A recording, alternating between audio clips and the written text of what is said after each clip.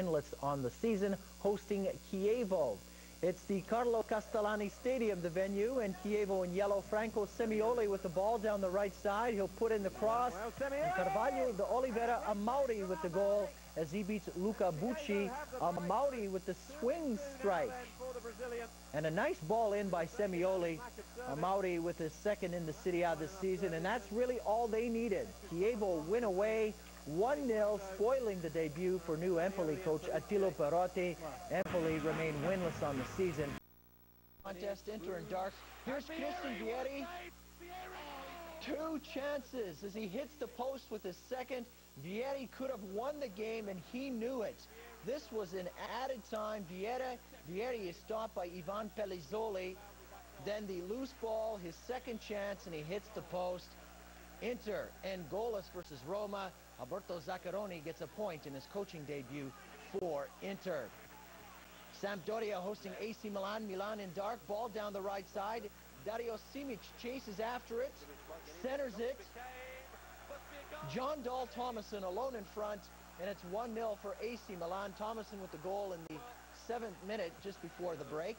Second half, AC adds to their lead. Look at this. Serginho to Seedorf, then to Thomason, back to Serginho, to Andrei Shevchenko. Beautiful stuff. 2-0 for Milan. What a goal that was. Shevchenko finishes it off nicely, but Serginho doing all the work down the left side. Shevchenko beating Francesco Antonioli 2-0 after 59. Go to the 90th now. Thomason brings the ball forward. His strike stop. Kaká centers. And there's Shevchenko again. The goal makes it 3-0. 3 points for AC Milan, assuring themselves at least a share of first overall in the Serie A after the weekend of play. At Stadio dell'Alpi, Juventus versus Brescia. Brescia in the light colored, the blue, and Ciro Ferrara brings down Andrea Caracciolo. That gives Brescia the penalty kick, and from the spot, here's the veteran, Roberto Baggio. And he is stopped by Gianluigi Buffon. Baggio had no creativity at all on this penalty kick, and it was rather easy save for Buffon. This was just in the 4th minute of play. 2 minutes later, Juve would sting Brescia. Zambrotta to Trezeguet, and look at Nedved. What a swing strike finish.